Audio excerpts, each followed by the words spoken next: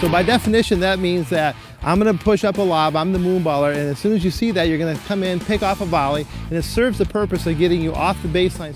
Adam's going to serve and volley. Remember to get in quick like we were working on. And play to go. There it is. Attack, nice, good. The biggest takeaways I want you to have about this chip in charge is the body ratio thing, okay?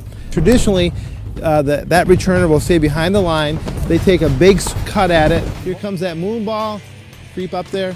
Good. Show me some half volley versions too. That's it. Nice.